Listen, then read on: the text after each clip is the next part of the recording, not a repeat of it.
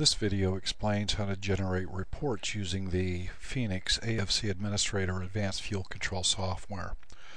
Once the software is launched, you can select reports by either going to the report selection on the menus, or you can select the report icon along the icon bar. Once that is selected, a report selection window will open. It will normally open at the Transaction tab for default because that's where most reports are generated. On the left-hand side of that tab, you'll see Select a Report. This lists the different types of transaction reports that can be selected. You can run reports grouped by vehicle number, driver number, vehicle department, driver department, by card numbers, by sites, by fueling positions, etc. On the right side, you see a date time range selection. The from date, that box will normally show you the earliest dated transaction in the database, and the to date will show you the latest dated transaction in the database. Keeping in mind that you can only run transaction reports on those transactions that have been downloaded from the fuel system. Below the date time range, you will see a selection for all or one. The name of that selection will change depending upon what report you have selected on the left. In this instance, I'm doing grouped by vehicle number, so it says vehicle selection. I can select to run a report on all vehicles, or I can select to run on one individual vehicle. Then I would just select that vehicle from the drop-down box.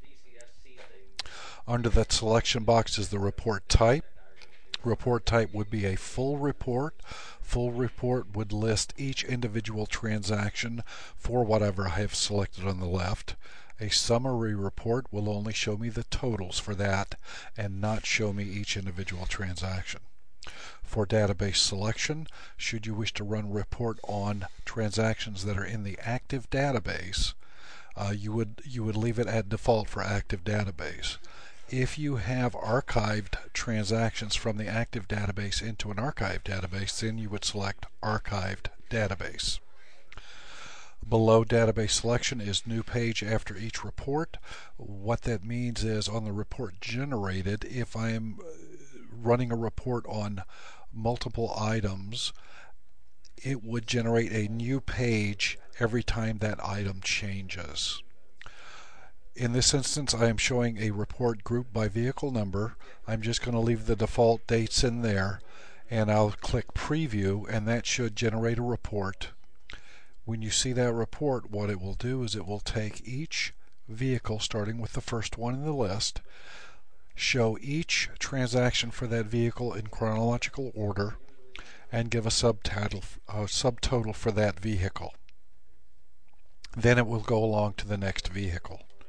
If I click Close here, I could go back and run a summary report and preview that report. What that then does is shows me each vehicle, but only shows me the total for each vehicle for that reporting period. Should I then want to print that report, I would select the Print button. After selecting the Print button, I would choose a printer that is assigned to my PC, and then that report would then print on that printer. If you wish to run a report grouped by vehicle department or driver department, the differences in those two reports are that it will first sort by the department number.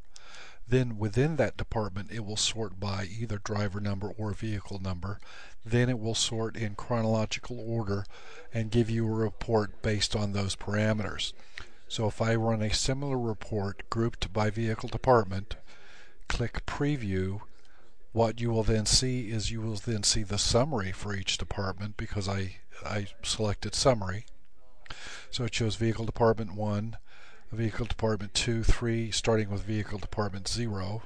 Or if I select a full report preview, first it shows me department 0, then it will give me the vehicles within department 0 in numerical order. It will then give me subtotals for each one of those vehicles in that report. Other types of reports that you can run are reports by driver, so the drivers that are in your system, the vehicle class, the vehicles that are in your system, the cards or keys that you have assigned in your system. All of that information is available to be printed as reports. Thank you.